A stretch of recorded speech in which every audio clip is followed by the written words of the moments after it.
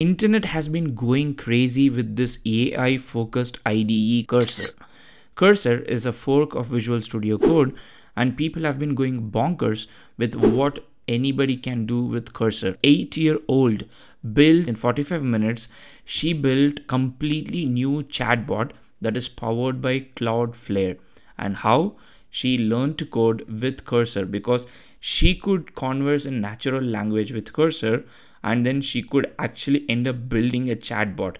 8-year-old, just imagine. And in another example from the internet, there is a designer who ended up building his own dream video editor, and thanks to Cursor. So he used Claude AI as a backend for Cursor and created 11,000 lines of code, 685 commits, 3 full weeks, and he has a tool that he always wanted. Can you believe it? Like, somebody used AI to build this kind of a video editor. I think programming is shifting massively, and we should ideally acknowledge the fact that this is happening. Andrej Karpathy recently said, a couple of days back, programming is changing so fast. I'm trying VS Code Cursor plus Sonnet 3.5 instead of GitHub Copilot. If you were to compare GitHub Copilot and Cursor, you could see massive difference in terms of how Cursor is better. Primarily because of the backend also, you can power Cursor with Sonnet 3.5, but GitHub Copilot is always powered by GPT-4o or whatever the OpenAI latest model is. I think it's now a net win. Just empirically, over the last few days, most of my programming is now writing English, prompting and then reviewing and then editing the generated diffs, and doing a bit of half coding where you write the first chunk of the code you would like, maybe comment it a bit so the LLM knows what the plan is, and then the tap through completions. Sometimes you get 100-line diff to your code that nails it, which could have taken 10 minutes before.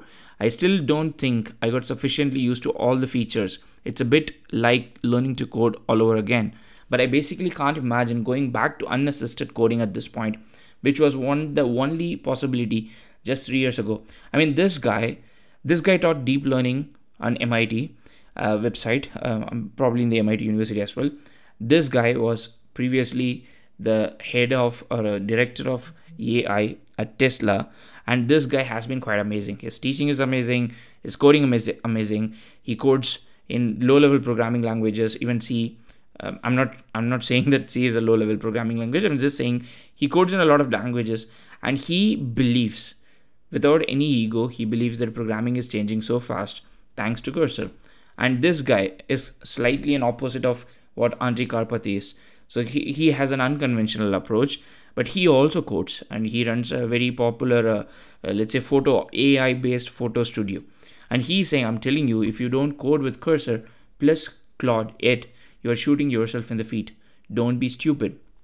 I think it is very important for us to acknowledge at this particular point that Cursor is quite amazing. This is the former head of developer relations of OpenAI and currently part of Google. He said, I've said it before and I'll say it again. Cursor is the best AI developer product. Excited to back among Michael whole Cursor team. What is it? Cursor has recently raised a new round of funding. They've raised $60 million, and every user of Cursor is insanely happy because everybody has a cultish love for this particular video IDE. So which is, in this particular case, is a fork of Visual Studio Code. There's always this question why Cursor was never a plugin, rather it's a fork of Visual Studio Code. But I'm not going to leave the philosophical conversation aside at this point, and Cursor has recently raised $60 million. So why am I making this video? Maybe this is all known information for you, but I want to encourage you to use Cursor if you have not used it. They've got a free plan. So if you go to their website, you can see that they've got a free plan. The free plan includes a pro 2-week trial, 2,000 completions, 50 slow premium requests, and 200 Cursor small users. But if you were to pay $20, then you get a lot more than that. Now, what is a slow premium request and Cursor small? Cursor small is their own model. They've built or fine-tuned a model, and that is Cursor small. It's faster but not as good as the premium models, and that is what you're limited to 200. What is a 50 slow premium request that you get? The premium models in this case are GPT-4, GPT-4o, Claude 3.5, Sonnet. So if you were to use Cursor, I would strongly encourage you to use it with Claude 3.5 Sonnet, because the other two models are not as good as Claude 3.5 Sonnet for coding. Now, one might actually wonder what would Claude 3.5 Opus would look like, but let's leave it to a possible imagination. So these are the premium models. Premium models are served under two usages. One is a fast usage, the second one is a slow usage. So if you're in the free plan, you get 50 slow premium requests. So you can probably use it, or you can just pay like $20 or $40 depending upon how do you want to use it.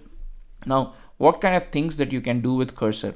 One of the most valuable features, or the feature that people love about Cursor, is the Cursor tab. So you can just type something and then tap, and it's going to generate the code for you. You can chat with Cursor as well. So one of the things that you can also do is you can tab and generate code. It can edit, it can create the diff for you, or you can also let Cursor predict it for you. You can chat with Cursor. So like for example, if you've got a code base, you can go chat with the Cursor, and there are a lot more other things that you can do. One of the things that people love is Command K, and also I think they've recently introduced something called Command L.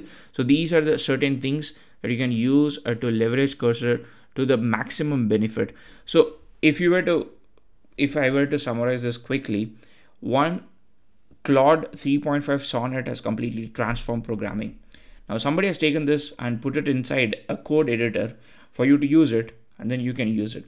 But I'm going to give you much better news, where I know Cursor has got this cultish following, but there is a new open source-ish editor, visual IDE has come up, and this new editor, which is called Zen AI.